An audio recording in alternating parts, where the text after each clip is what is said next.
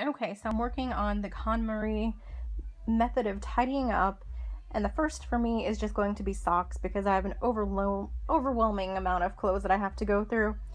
So here's the socks drawer and my beloved sock balls. I'm sure you guys use them too, most likely. She doesn't want us to do this. No.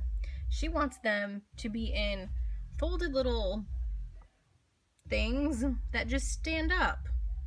So I'm gonna try it and I'll let you know how it goes. Okay, so this is all of my socks in their little sock balls.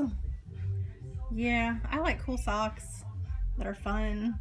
You know, I've got like regular socks, Harry Potter socks.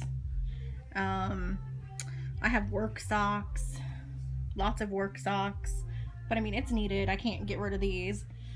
Yeah, some pretty Vera Bradley socks to match my purse.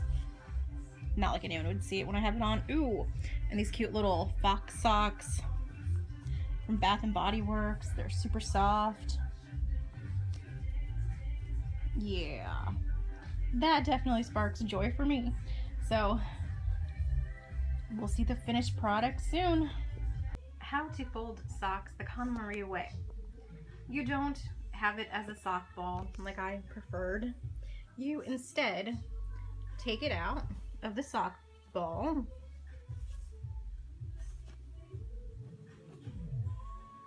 lay them flat against each other, and then you just fold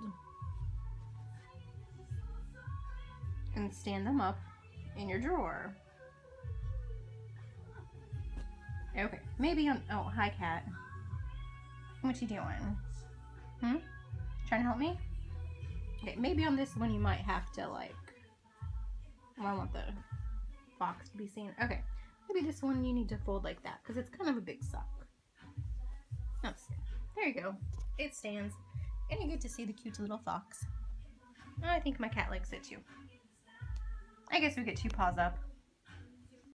Okay, so this is the final result of the sock drawer. I'm actually quite impressed.